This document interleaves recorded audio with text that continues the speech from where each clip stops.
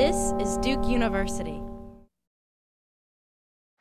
You know, it's for good reason that actually it was Tom Brokaw initially who coined the phrase, the new greatest generation.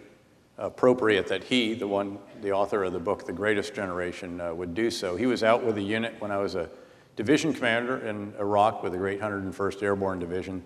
He saw all that our soldiers were doing, just a multitude of tasks, many way beyond the tactical and operational tasks for which we'd been prepared.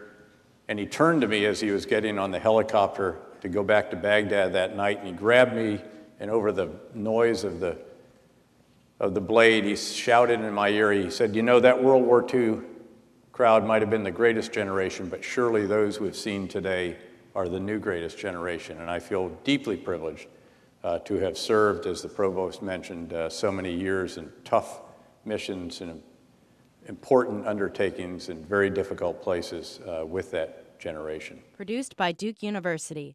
Online at duke.edu.